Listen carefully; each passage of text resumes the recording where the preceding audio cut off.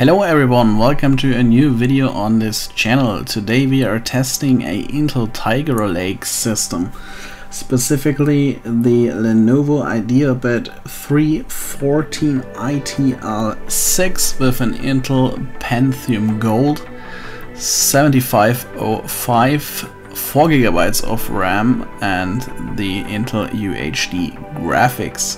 I built the video like this. Right now you're seeing the system specifications of today's video. After that we are going to have a look at Fortnite running at 4GB to make you see how bad actually performance was on 4GB. After that I'm upgrading the system to 12GB. Then I'm going to show you 5 games, 4GB versus 12GB.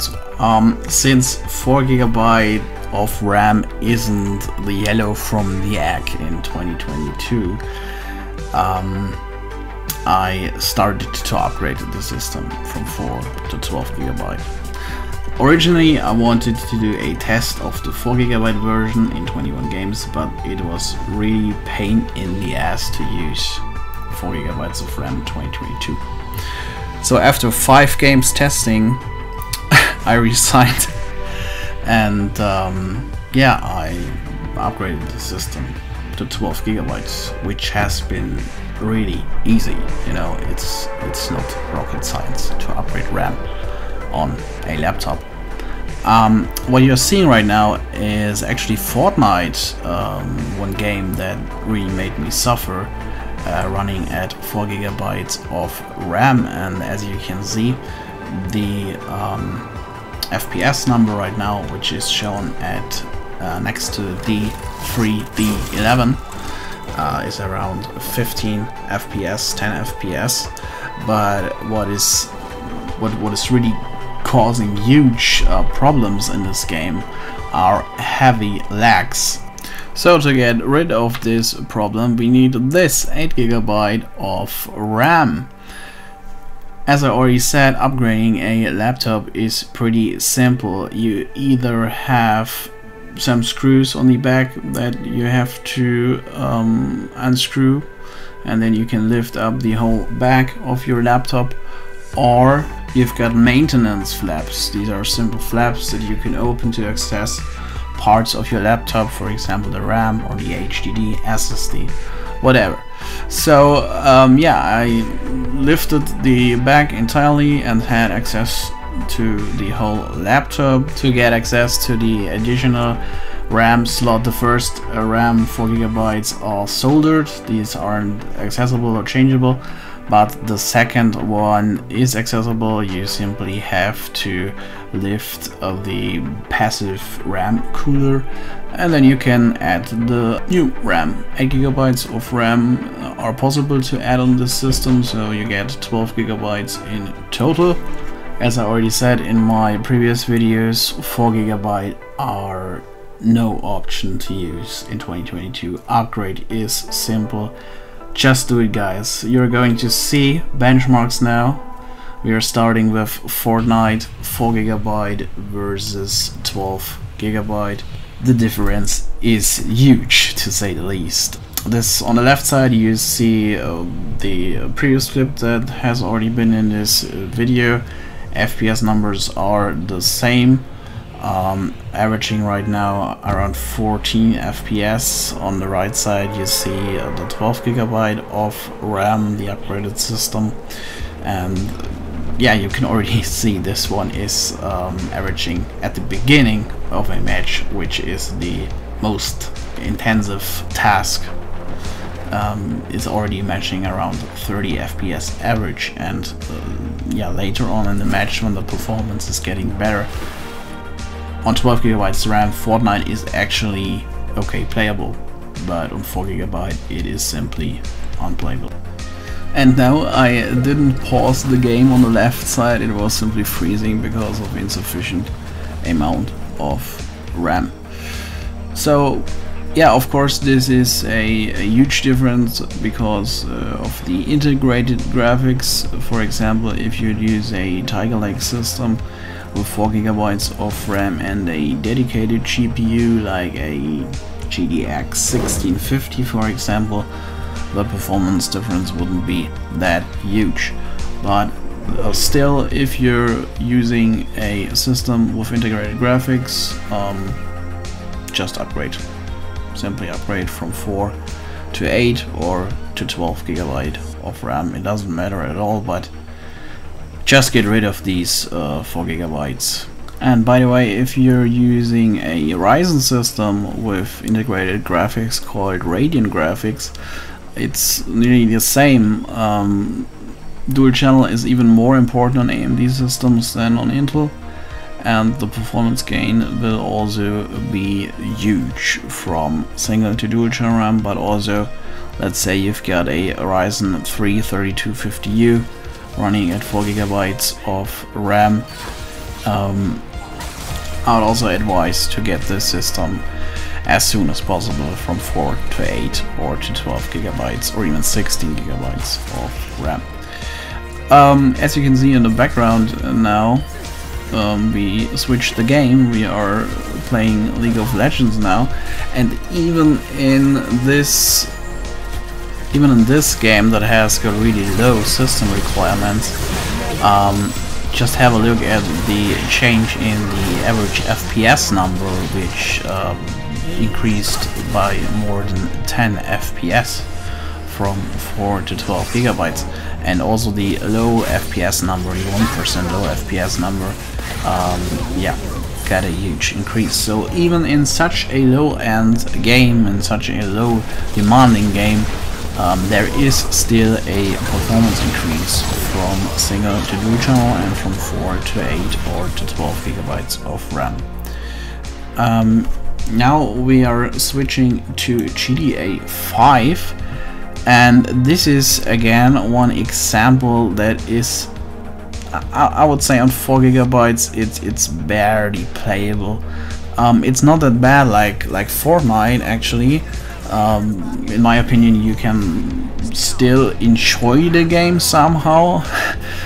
To be honest, I know a lot of people that played GTA 5 on integrated graphics on 4 GB of RAM only, and yeah, they played the whole campaign and even tried to play GTA Online, which is another thing because it's way more important than normal GTA. But yeah, as you can see right now, I'm driving around the city on my motorbike and averaging 42 FPS. But now we are switching to 12 GB of RAM, and the average FPS number increased to 35. And also the FPS 1% low got a huge increase again. So in my opinion, the game changed from 4 GB barely playable, and to be able to play maybe the single player campaign, to playable, actually okay playable in the single player. I also tested the multiplayer, GTA Online, and this is still playable in my opinion. You get around 30% less in terms of FPS compared to the single player, but even GTA Online is still playable.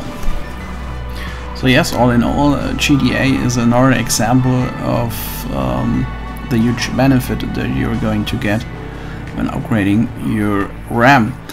Next game is Counter-Strike Go Global Offensive, playing at 720p low settings. By the way, only League of Legends has been at 1080p very high settings because it's yeah, less demanding game in the whole list.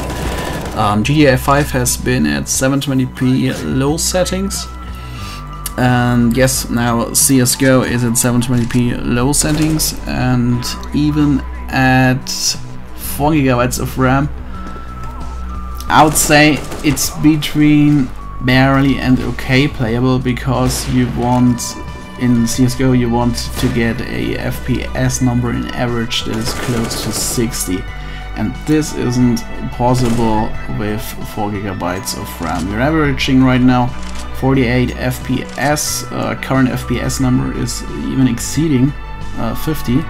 this would be okay, but have a look at the 1% FPS lows. There are some freezes in the game, and this is making this competitive shooter, yeah, between barely and okay playable on 4 GB of RAM. But now we are running at 12 GB of RAM, and the average FPS number already increased to 64 FPS, and the 1% FPS lows. This is a value that you should pay attention to in every single clip of today. The 1% FPS value is at 28 FPS, which is still not perfect for CSGO, but I would say we are now in FPS numbers and 1% FPS lows that are definitely okay playable. I wouldn't say well playable, but now the game is okay playable. Before jumping into the next game, let's briefly sum up all games.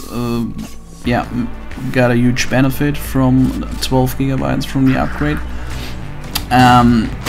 but there was no game that has been entirely unplayable in my opinion on 4 GB of RAM. This is changing now because Valorant, to my surprise, I actually thought it would run way better on 4 GB, is in my opinion nearly unplayable.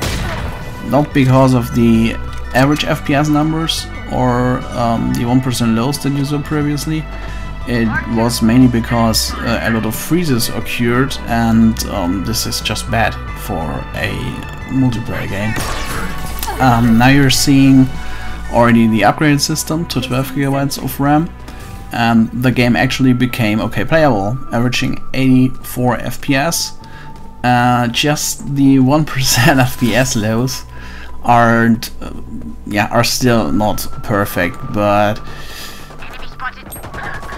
you got to remember this is still a low-end CPU, and Valorant is some sort of CPU demanding. It became even more CPU demanding over the years. Yeah.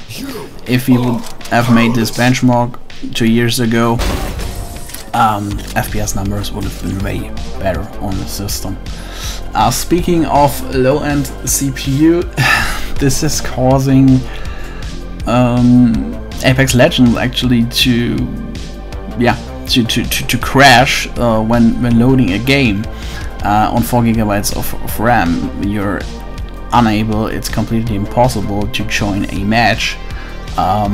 You're getting thrown back here into the main menu, and yeah, I wasn't able to join a match with 4 GB of RAM. On 12 GB of RAM I was able to join a match, and remember, we are still using a low-end CPU, so the CPU usage in Apex Legends is really high at the beginning of a match.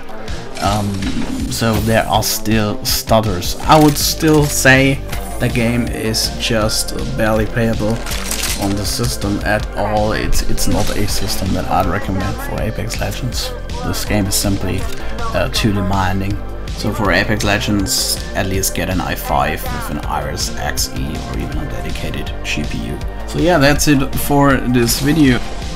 I hope you found it interesting, at least I did. This wasn't a planned video, it was something that came up because 4 GB have been really bad to use for me when recording 21 games. That's at least what I wanted to do on this system. So yeah, next video is going to be the Pentium Gold with 12 GB of RAM in 21 games. I already made a video about this system a couple of months ago, or not specifically this system, this has been another one back then, and what I noticed is the performance overall became way better due to a new Intel driver. So this is going to be a retest of the Pentium Gold with the right amount of RAM, which is right now 12 GB or 16 GB, or let's say 8 GB at least. This is surely also going to be very interesting, so feel free to subscribe to this channel. This would help a lot. I hopefully see you all in the next one. Goodbye.